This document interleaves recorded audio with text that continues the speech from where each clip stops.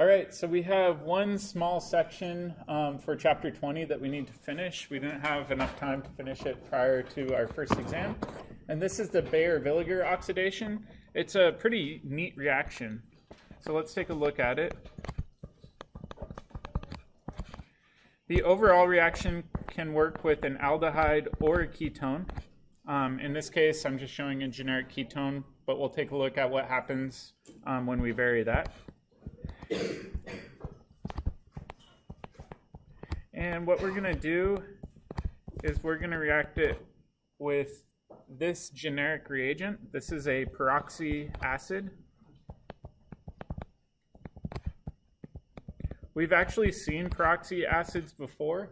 Does anybody remember the main peroxy acid we've seen a lot of? MCPBA. So MCPBA is a peroxy acid too. It's not the same as a carboxylic acid. In particular, it's got this oxygen-oxygen single bond, and it's quite reactive because of that.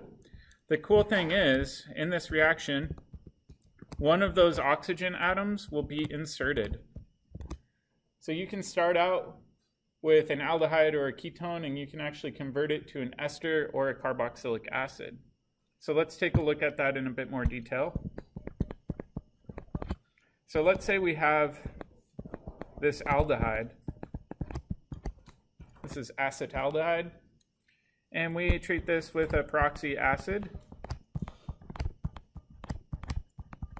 What happens is the oxygen will insert in between this carbon-hydrogen bond. And you can actually directly oxidize an aldehyde all the way to a carboxylic acid.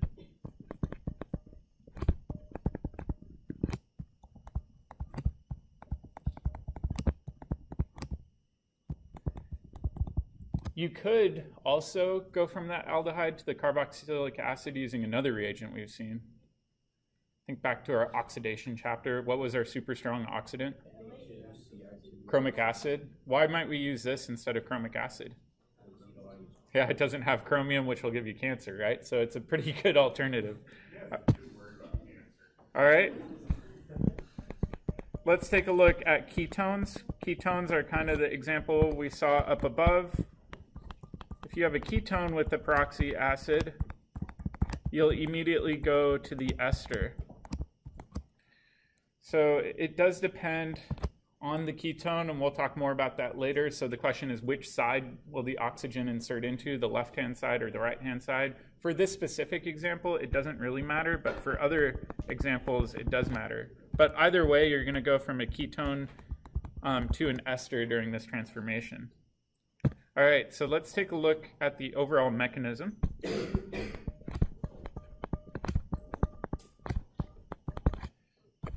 And I'm going to just stick with a ketone for this example. So we'll go with the ketone shown above. And I'm going to show our peroxy acid in a specific orientation that'll make the mechanism a bit easier to draw out. And if we think about that aldehyde, we know that it's nice and electrophilic. The question is, what position do you think will act as the nucleophile in our peroxy acid? We've got some lone pairs all over the place. Got these lone pairs, got these lone pairs, and we've got these lone pairs. Do you think it's likely the lone pairs on the carbonyl are going to attack? No, probably not super likely. All right, now the question is, do you think the lone pairs indicated in red will attack or blue? Which ones are more available to be attacked? Blue, right? The red ones are delocalized. So that's a big clue right there, that these lone pairs will attack in and kick up electrons. It's a bit weird, right? Students will often say, but you just showed me before that alcohols won't attack into carbonyls unless they're protonated. However, you can see what happens pretty quickly in the next step.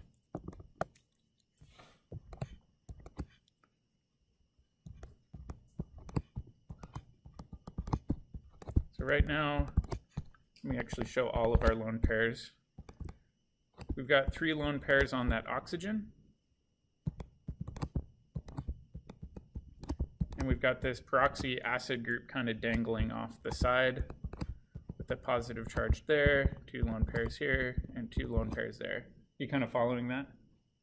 All right. Now, in the next step, what's going to happen is a bit weird. This is the tricky part.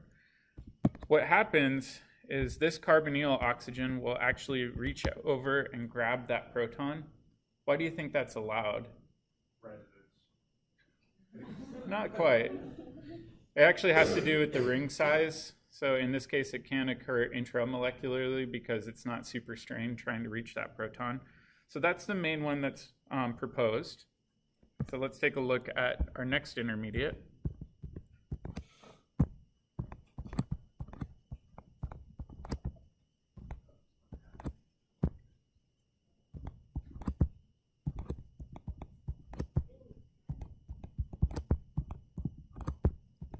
All right, so now we've got a positive charge, got lone pairs all around. Looks like that. All right, so at this point, we've got this really, really weak oxygen-oxygen single bond in the molecule. Those proxy bonds like that tend to be quite unstable. The next part is weird. What happens is this entire alkyl group is going to migrate or shift. And during this migration, a sequence of events happens. This bond is kicked down. This whole bond is going to be kicked over onto this oxygen, meaning that entire methyl group is going to slide over onto one of those oxygens. And then this single bond is going to slide over, and then we're going to kick electrons up there.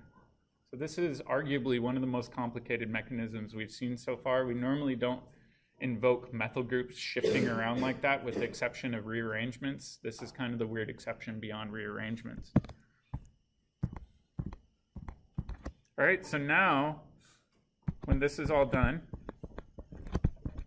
we've got the oxygen here. The methyl group slid over onto that oxygen on the right-hand side. And now we've got to kind of figure out what's going on with this remaining chunk over here, right? So that's the chunk that essentially fell off as a leaving group. So we can even describe this as a leaving group. Well, we know that this chunk, we formed an oxygen-carbon single bond. Up here, we broke that double bond and made it a single bond. And we have a bond to that hydrogen. And then over here, we have that R group. Does that make sense? So over here, we made our ester product. And then this chunk right here was our leaving group. And in this case, our leaving group is quite stable because it just falls apart as a carboxylic acid.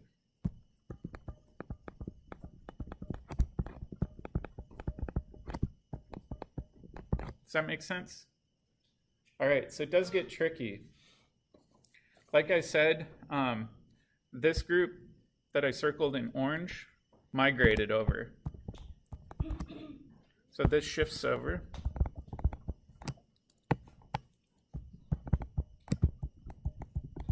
So now the question is, well, why did that methyl group and the other methyl group, or why did this methyl group shift over the other one? In reality, either of them can. It would give you the exact same product. But let's say we have an unsymmetric group. So maybe one of those groups coming off that carbon is a methyl group and the other one's an ethyl group. How would we know which one shifts? Really, that was determined experimentally. So let's take a look at the experimental observations.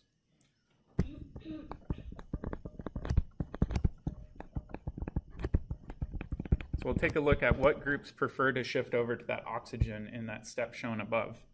So the first one is hydrogens really love to shift. So hydrogens, if you have that available, meaning you have an aldehyde, that's going to shift over, which is exactly what I showed you up above. You see how we had an aldehyde and we inserted in between the carbon-hydrogen bond and not the carbon-carbon bond? We always get a carboxylic acid. All right, so that's the highest priority. And then next highest is a tertiary carbon. And you can imagine why, right? So tertiary groups are more stabilized if we were to move them over in their transition state. Followed by secondary carbons.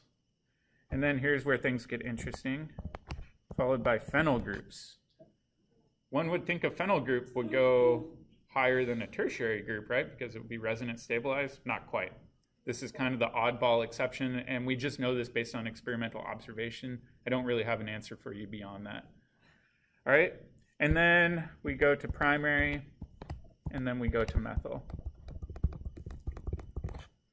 So yeah, this surprised me. Like I said, I would have expected this phenyl group to be way up higher, but it's kind of in the middle. My guess is it's a combo of stability and sterics, right? Because the phenyl group's pretty large to move, so I think that's personally why it's not readily shifted. Does that make sense? All right, so let's show you some other cool examples of this reaction. And this comes into play primarily in the pharmaceutical industry.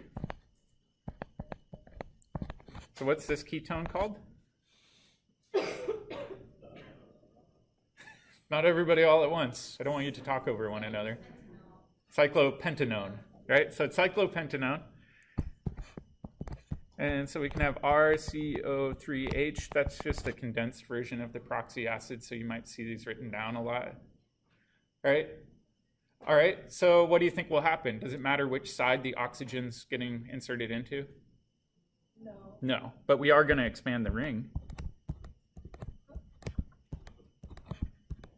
Right? Because we didn't gain or lose carbons, the ring's actually going to get one member bigger because of that inserted oxygen.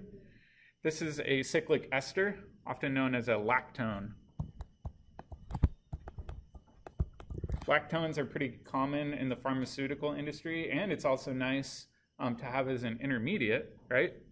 Because what will happen if we treat this with LAH in excess, followed by water? Yeah, we would get an alcohol, right? And in this case, we would get an alcohol that looks like this. Right, so we could actually ring open this lactone, or if we wanted to, we could treat this with methyl magnesium bromide in excess, followed by water. And if we were to do that, same sort of idea. We know with esters that Grignards will add in multiple times. And we can do a ring opening reaction. Can we do a ring opening reaction directly with this? Not really. We would first have to convert it to the lactone and then ring open it. So this allows us to ring open cyclic molecules, which is pretty handy. Does that make sense? All right, so let's try some practice.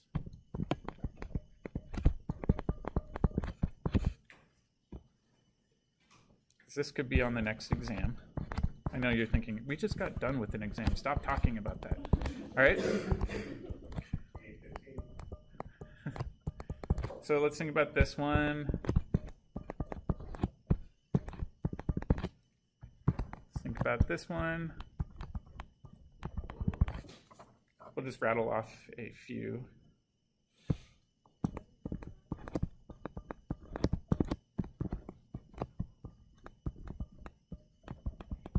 So let's try to predict what the product would look like for each of these.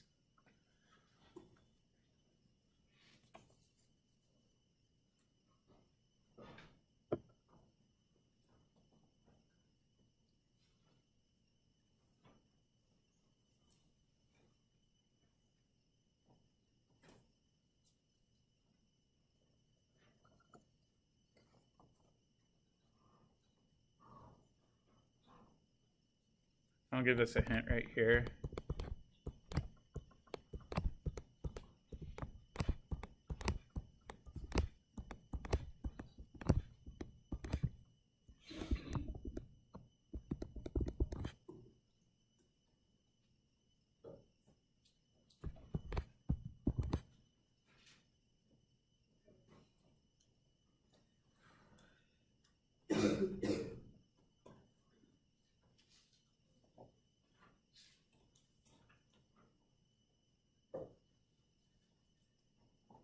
Give me a thumbs up if you feel pretty confident. A few people?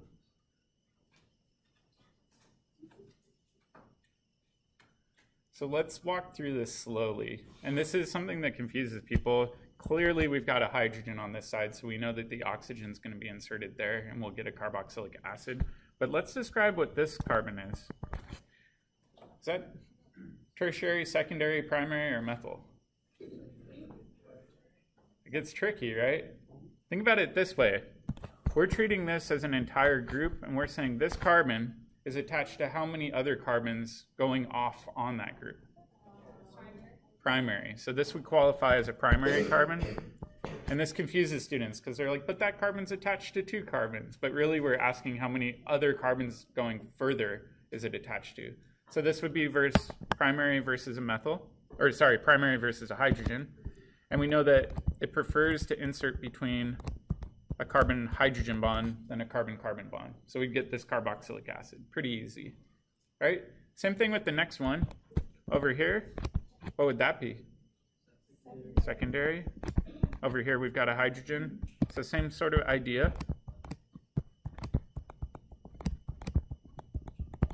All right, and then over here, now we've got a decision to make. What's this one? A methyl, right? Because it's not attached to any other carbons as we move out from it, so that'd be a methyl group. And then over here, we have a secondary carbon. So now the question is, are we going to insert the oxygen where that red arrow is located, or are we going to insert the oxygen where the blue arrow is located? Red. So I would prefer to be on the other side in this case. So in this case, we would get an ester. Does that make sense? So students sometimes get confused. We had 3 carbons in that isopropyl group, right? We still have that isopropyl group, but now the oxygen's been inserted between it and the CO double bond. Yeah, it's kind of nice though, because this opens up the door towards all the ester reactions we've seen before, and then this next chapter will cover all the carboxylic acid reactions, so it's a valuable tool. Yep? Does the size of the chain itself matter? Like, what if, for this next example, that methyl group, then that isopropyl group just kept going? Like, it had more carbon.